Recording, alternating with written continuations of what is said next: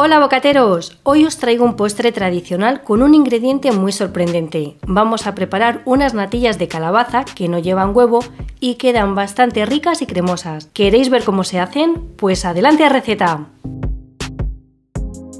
Comenzamos preparando el ingrediente estrella de esta receta, la calabaza. Cortamos un trozo de calabaza, necesitamos 250 gramos. La pelamos y la cortamos en trozos pequeños para que se cocine más rápido.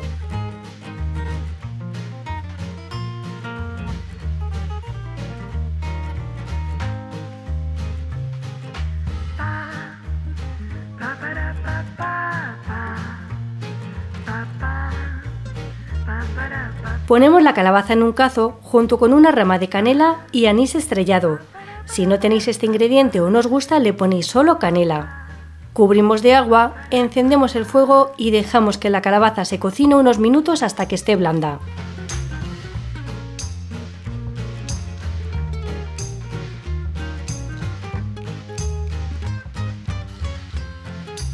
En este punto que ya tenemos la calabaza bien cocida, la apartamos del fuego y la escurrimos dentro de un colador, reservando el agua de la cocción. Retiramos las especias y ponemos la calabaza en el vaso de la batidora.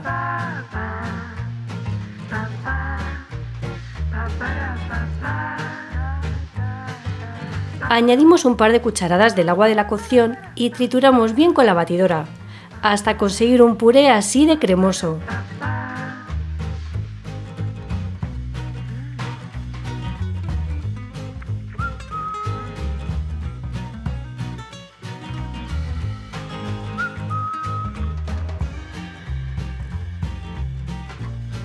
Ahora de un litro de leche separamos algo menos de la mitad y diluimos 75 gramos de maicena.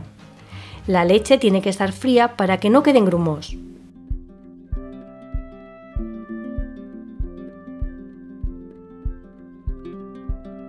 Ponemos el resto de la leche en una olla. Añadimos la rama de canela y el anís estrellado para que sigan aportando aroma a nuestras natillas. Y añadimos 160 gramos de azúcar. Encendemos el fuego y dejamos que la leche se caliente. En este punto que la leche está caliente incorporamos el puré de calabaza.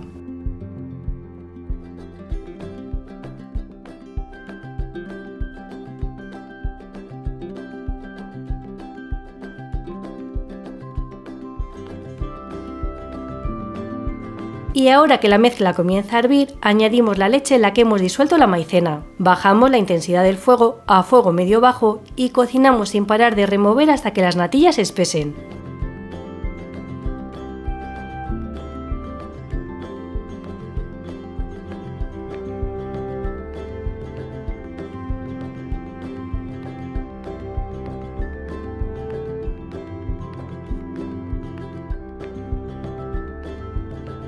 Fijaos cómo van cogiendo textura, ya están espesas, bien cocinadas y listas para retirar del fuego.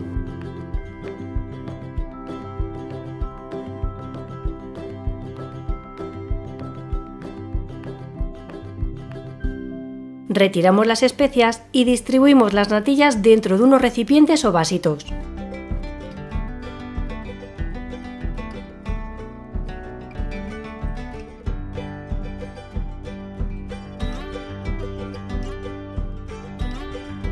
En este punto podemos decorar las natillas con una galleta María, pero en esta ocasión las vamos a decorar una vez frías. Tapamos con papel film y dejamos que nuestras natillas se enfríen a temperatura ambiente. Una vez frías las reservamos en la nevera unas horas.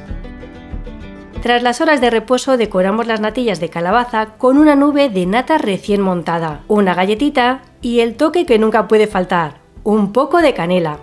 La textura de estas natillas es un poco más densa que las tradicionales, pero en la boca es suave y cremosa. La verdad es que es un postre muy sorprendente, con un sabor a calabaza muy sutil. Espero que os guste esta receta, bocateros. ¡Nos vemos pronto! ¡Chao!